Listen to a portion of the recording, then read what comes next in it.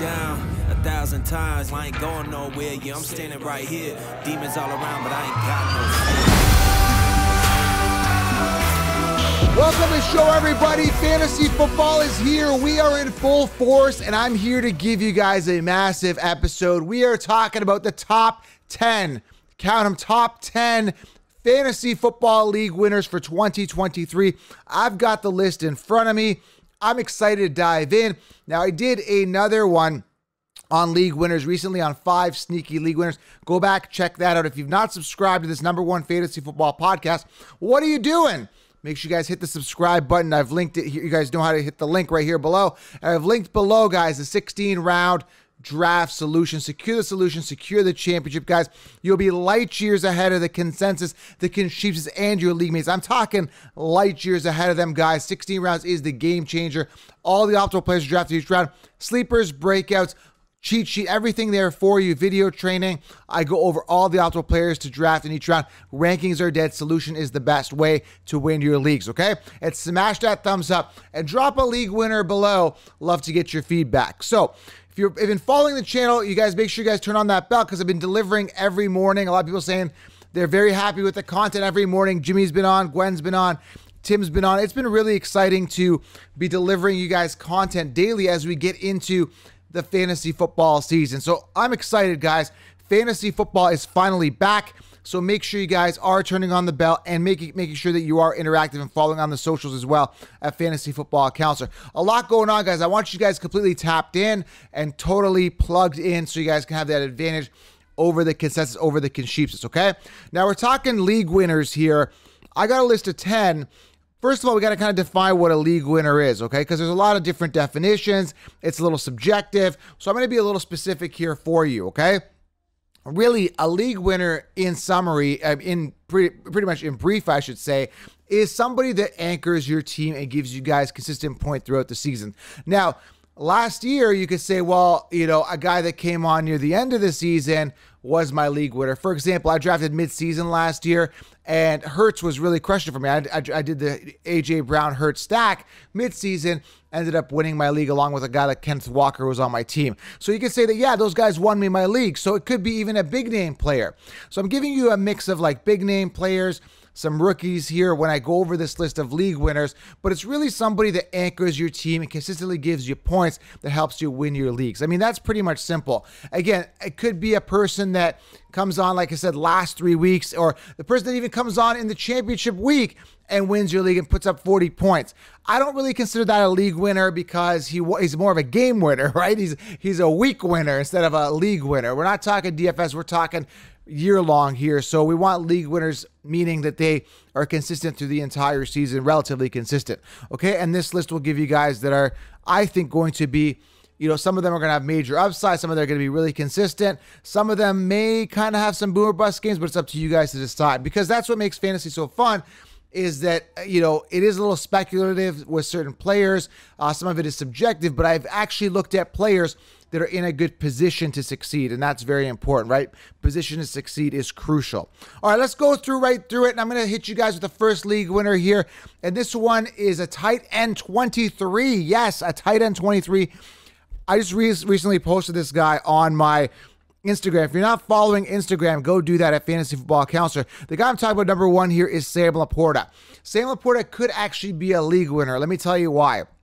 This guy's a big body receiver drafted in the 2nd round by the Detroit Lions, okay? First and foremost, the Lions, I think, are going to be a good team. I just found out recently they sold out all their season tickets, and apparently Detroit Lions fans are very excited. I'm excited for fantasy as well for the Lions, but when I look at a guy like Sam Laporta, I'm all about opportunity, okay? You got to take a look at the situation. Now you say, well, rookie tight ends don't really do it. They're not really guys that, you know, come out and really crush it. Kyle Pitts had a good rookie season. Freiermuth had a decent rookie season, but it's very few and far between, which is actually true. But when you're looking at a later round tight end, which I explained the 16-round draft solution, when you look at a later tight end, you want a guy with like massive upside. So I typically take a tight end that's safe, maybe a Higbee, and then I back him up with an upside guy like a Laporta, or maybe even a second-year player like a Cade Otton or someone like that. But I do love the upside at Laporta for many reasons. #1, high draft capital. So this is huge. The Lions actually drafted him with very high draft capital means they want to use him. Number 2, Hawkinson's gone. There's going to be a void of at least 90 to 100 targets that were they were actually going towards Hawkinson's way. So now you've got an opportunity there for him. There's a void. There's an opening, okay? Not to mention he is getting first team reps. He's pretty much been, from what I'm hearing from training camp, that he has been like the second target to Jared Goff. And that's another reason. Jared Goff, ultra safe, ultra consistent. Jameson Williams out for suspension pretty much for half the season. When he comes back, who knows if he'll get suspended again because he's been a troublemaker. So he's pretty much a wash for me. I'm not drafting Williams at all. Amon-Ra is the only target, the Jahmyr Gibbs checkdowns, and he's going to get some volume as well. But other than that, I mean, Sam Laporta is going to be a viable option. They really have no one else. He looks good in training camp. And again, this guy could be a league winner because a lot of people are sleeping on him. And he could really, really boost up and bolster up your tight end position and get you those big weekly points. Maybe 1 or 2 touchdowns a week, sometimes maybe a 3 touchdown week. I see it happening. I see a high ceiling for Sam Laporta, who could be a league winner and great value and a sleeper tight end. And this is what I'm telling you. This is why rankings don't help you. This is why 60 rounds draft solution does help you, because I tell you these optimal players, you're able to get them and able to dominate your league instead of just having some of these guys go undrafted, okay? So very important. Sam Laporta could be a league winner. It could be a bust. But I like him a lot this year. He's in a great opportunity situation to dominate. Coming at number 2 here, Najee Harris. Now, a lot of people are not excited because of the recency bias. 3.8 yards per carry last year, mediocre season. But understand, Kenny Pickett is finally integrated, finally ready to go, finally ready to dominate. Kenny Pickett is in a great situation. Now he's integrated with an improved O-line. They drafted Broderick Jones with their first pick. Listen, these guys have made drastic improvements to improve their O-line, drafting a tight end, drafting another O-line guy, I think in the later rounds. I think it was round 7 or so. So they've addressed their issues. They've addressed the fact that they need a better O-line. Najee Harris working towards a contract year. He's got a lot to prove with a chip on his shoulder, and he is the workhorse back. This was a guy in his rookie season at 1,200 yards and a ton of attempts. This guy's going to get at least 250 rushing attempts as a floor, 8 to 10 touchdowns on the ground, and no way but up based on last year. Understand is he had a foot injury last year he was dealing with. I think he had a plate in his foot.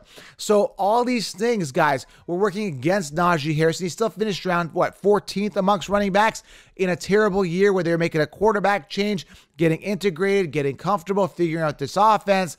So now he's settled in.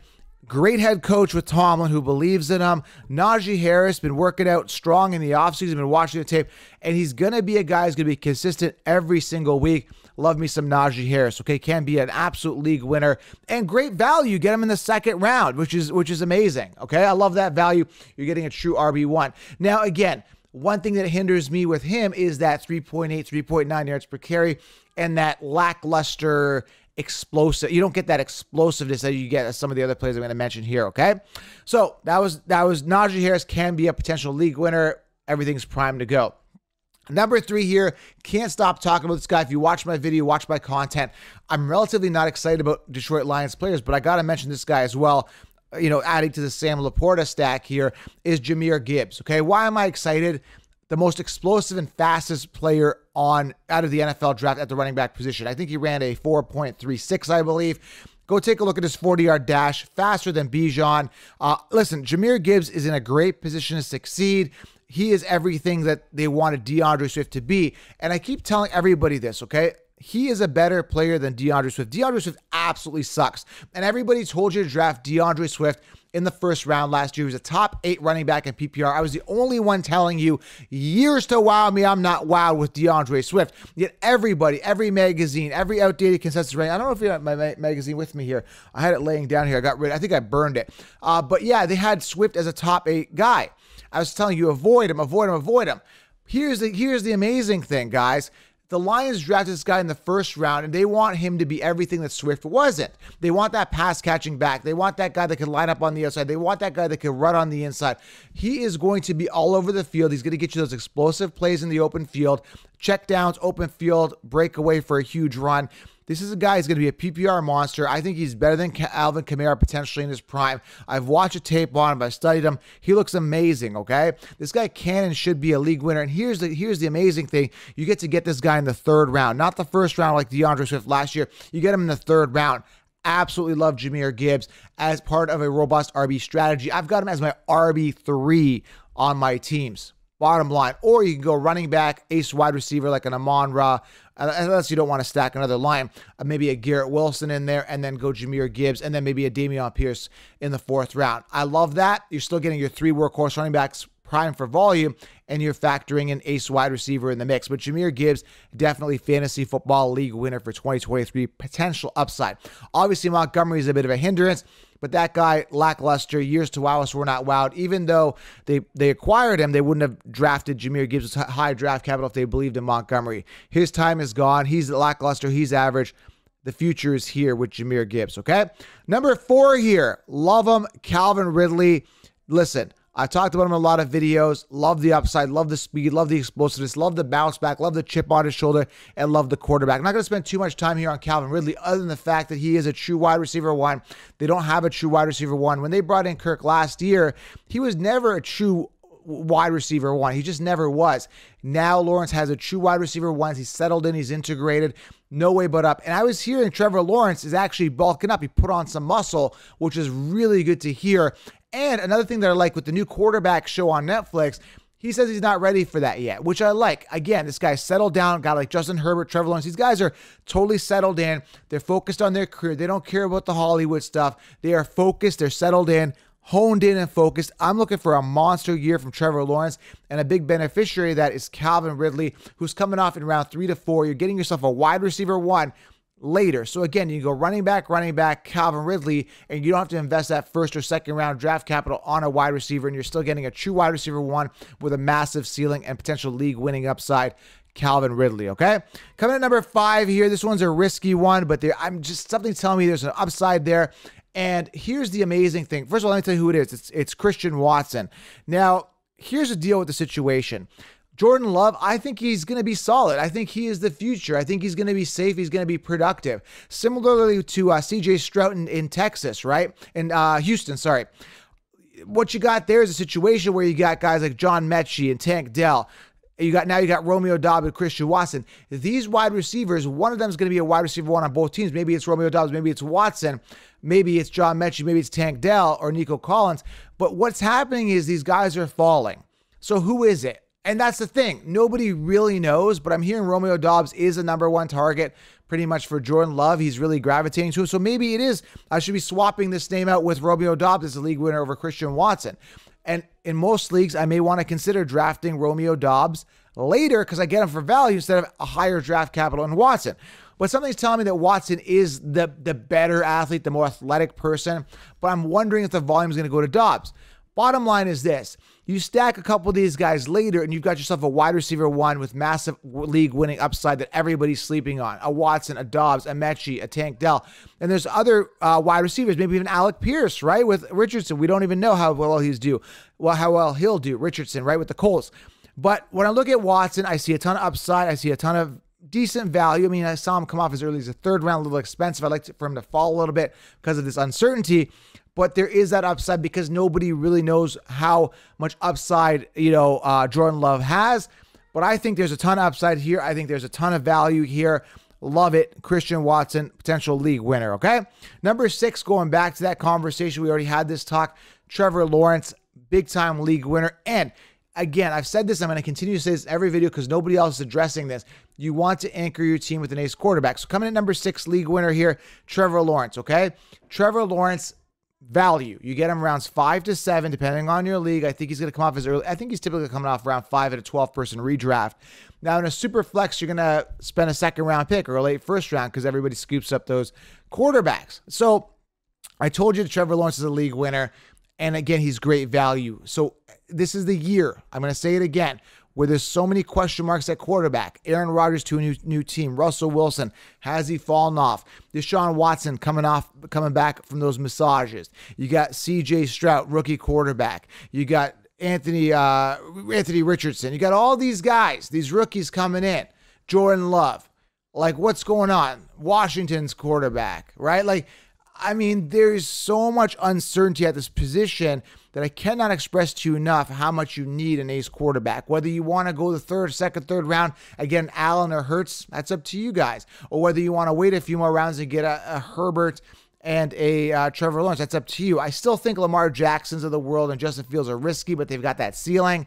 But that's where you feel a little safer with the Trevor Lawrence pick. Love me some Trevor Lawrence. Massive league winning upside, great volume going towards Ridley this year. Love this connection. I think this could be a great connection, okay? Coming at number 7 here, we're talking Breece the Beast Hall. At the time of this recording, Dalvin Cook is hovering around that offense. He's looking at possibly joining the team, has not officially signed on. But when you look at a guy like Breece Hall, the ceiling is there, the upside is there, and I think he's exactly where he needs to be in regards to his healing. Should be ready for week 1. Will he be running 100%? No. They drafted Israel Abanikanda, hopefully I'm pronouncing that right, Izzy, in the 5th round. They got Michael Carter.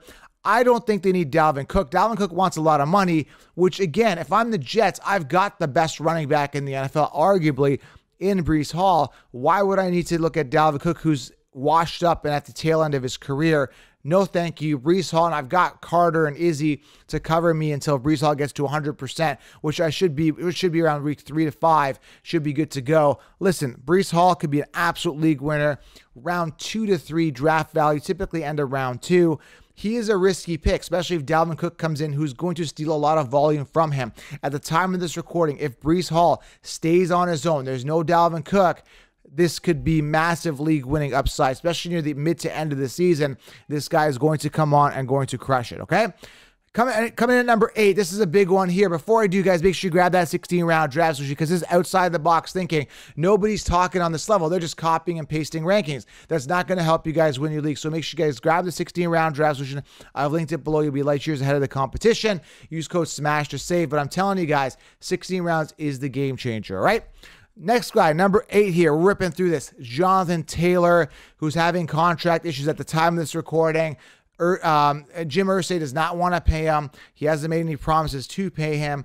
If that's the case, you got to wonder how Jonathan Taylor is going to be. I still think he's going to be motivated because he's going to have a chip on his shoulder and prove everybody wrong. Now, if he doesn't perform, that's going to look really bad for other teams that could possibly want to acquire him. So if the Colts decide to keep him, if he stays on the team, you got to understand that he's got to perform on a high level for him to get a contract either with the Colts or another team. So I'm not really sold on him holding out or just giving a lackluster performance. He has to perform. He has to give it his all. Coming off a bad year last year, I mean, you got to show yourself. You didn't do too well last year. You got to pick back up and show the league that you are the best running back in the NFL and that you could do it. So Jonathan Taylor could be a league winner. His ADP is now dropping a little bit in mock drafts. He's falling to the 2nd round, which is pretty remarkable. If you can get Bijan and get Jonathan Taylor as your 1-2 punch. Pretty amazing. So if he falls, let them buy the recency hype. But I believe he still performs. He is riskier. So if you do draft him, make sure you have a robust RB strategy plan in place. But I still think he's got to perform this year and have a mega year to prove the NFL that he's the man and get paid. All right. I know running backs are going through a hard time. It comes with the position, all right? Number 9 here, I've talked about him in a lot of videos, and so have the people that have come on my show, talked about him. Chris Olave. I mean, it goes without saying that Michael Thomas is washed up. Michael Thomas coming out and saying, hey, I have a chip on my shoulder. I'm going to come back and perform. I'm not sold on that. You got Derek Carr, who made, Adams a huge fantasy relevant guy last year, 180 plus targets. Chris Olave, young, 1,000 yards receiving last year with crappy quarterbacks like Andy Dalton. Gets an upgrade at the quarterback position, a massive upgrade, a guy that's going to feed him consistently. Listen, I love Olave. Possible league winner, and again, 3rd round value for a wide receiver 1. This is what I'm saying. You can still wait. You still want to get that running back round 1 or 2, load up, and you can still get value in Olave round 3, okay? And there's tons of other wide receiver 1s you can get later on, okay? So Chris Olave, league winner. And the final one here, guys, make sure you guys smash thumbs up if I give you guys value. I know I have. Smash thumbs up really helps the channel. And there is more league winners, okay? These are just 10 that really jumped out at me. That was like, wow, these guys could actually be really boomy, big consistency, boom upside. They jumped out at me. But there's so many more league winners. If you want all the answers, guys, grab the 16-round draft solution. Also, join the Patreon group, patreon.com/FF Counselor. Join the Fantasy Frontline Sleepers. You get everything. Exclusive videos, all my sleepers, breakouts. I talk about it, guys, exclusively to you guys where I won't share on social media. And not to mention, guys, you get the in-season access to waiver wire, starts and sits, optimal DFS plays, exclusive lives, videos, all the perks, guys. Patreon.com/FFcounselor. All right, join the front lines, guys. Let's go. And number 10 here, guys, league winner. We're talking Drake London. He's the only guy there. That's all I got to say about the situation. Desmond Ridder, another guy when we're talking quarterbacks. What we don't know, Jordan Love, CJ Stroud, we don't know about these guys, but that's where you get the value with Drake London, who is now settled in, and he's had some time to build with him at the end of last season with his quarterback, right? Desmond Ridder. Desmond Ridder is going to be efficient. I don't think he's going to throw a lot of interceptions. He's going to be safe, solid, and as long as that volume is going to Drake London is big enough and strong enough to bring the ball down, even if he's underthrown, if he's overthrown, he can leap up to get the ball. He's a big body receiver. I'm not sold on Kyle Pitts. And now with the addition of Bijan, you got Bijan Robinson, who's going to be distracting the defenses, forcing some stack box situations, opening things up for Drake London. So this is huge, guys. Drake London is prime for opportunity, prime for volume, and they don't have another wide receiver. He is the guy. And he came out of this NFL 2022 draft unscathed. Nobody touched him, right? They didn't draft another ace wide receiver. He is the man. Falcons believe in him. Bijan, Ridder, and Drake London are the stars on this team, and you can get this guy in round 5, a true wide receiver 1, all right? There you have it, 10 league winners. Sam Laporta, it's a bit of a long shot here, but the ceiling is there. I'll explain why. Najee Harris, Jahmyr Gibbs, Calvin Ridley, Christian Watson, Trevor Lawrence. I got that stack in one of my leagues, one of my big money leagues. Trevor Lawrence, Calvin Ridley stack, loving it. And always back yourself up with a quarterback. If you have Lawrence, back him up, okay? So Trevor Lawrence, Breece Hall, Jonathan Taylor, Chris Olave, and Drake London, guys. Big-time league winners, massive upside, and some of these guys, immense great value because of some of the uncertainty around them, all right? If this is making sense to you, grab the 16-round draft solution. I give you guys everything on a silver platter, tons of information. You'll be light years ahead of the competition. Thumbs up, drop a league winner below, and make sure you guys subscribe. Content coming out to you guys daily. I appreciate you guys. Fantasy is here. Let's go. We'll talk soon in the next video. I'm out.